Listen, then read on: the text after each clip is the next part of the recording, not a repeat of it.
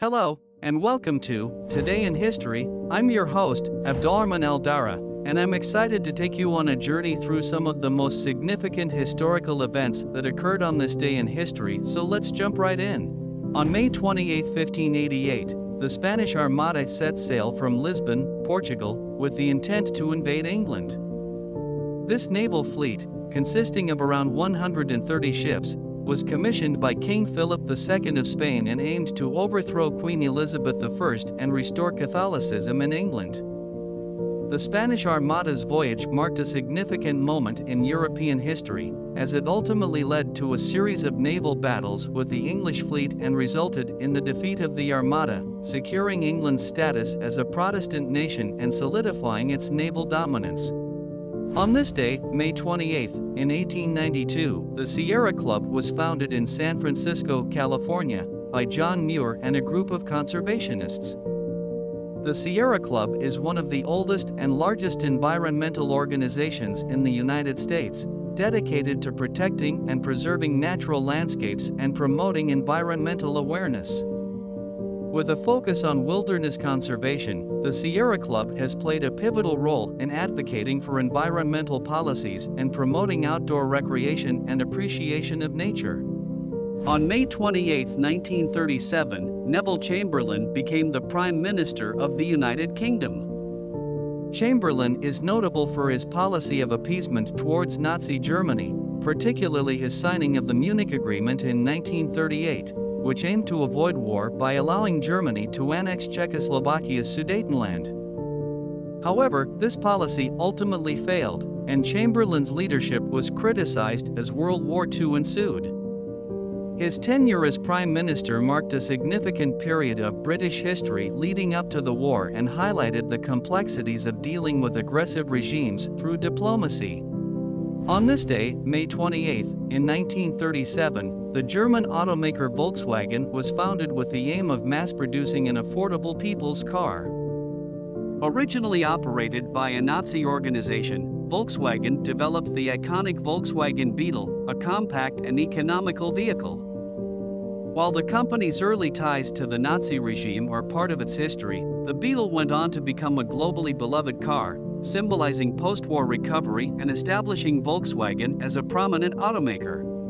On May 28, 1961, Amnesty International was founded in London, England, by British lawyer Peter Benenson. Amnesty International is a non-governmental organization dedicated to advocating for human rights and fighting against human rights abuses worldwide. The organization works to raise awareness, monitor human rights violations, and campaign for justice and freedom for individuals at risk. Amnesty International's efforts have had a significant impact on promoting human rights and influencing global policies to protect vulnerable populations. On May 28, 1965, a tragic mine explosion occurred in Dharbad, India, resulting in the loss of 375 lives. This disaster, known as the Dharbad coal mine disaster, was one of the deadliest mining accidents in Indian history. The explosion was caused by a combination of factors, including improper ventilation and the ignition of accumulated methane gas.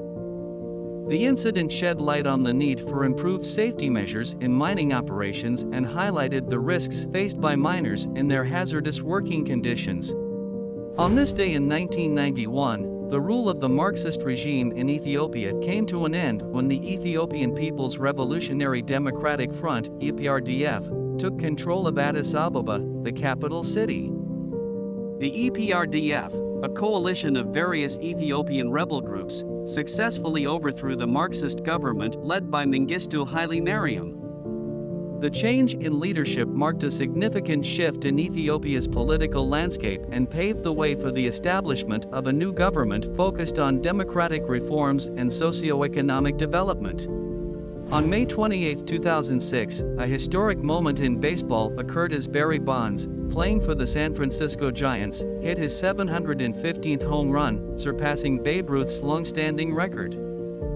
Bonds' achievement placed him second on the all-time home run list, behind only Hank Aaron. The record-breaking homer solidified Bond's place as one of the most prolific power hitters in baseball history, while also igniting debates surrounding his alleged use of performance-enhancing drugs and its impact on his records.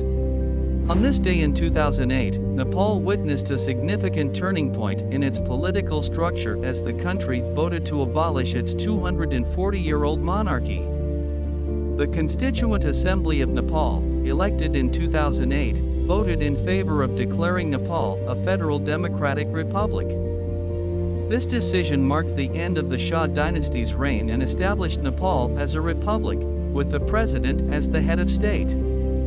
The abolition of the monarchy reflected the aspirations of the Nepalese people for a more inclusive and democratic form of governance.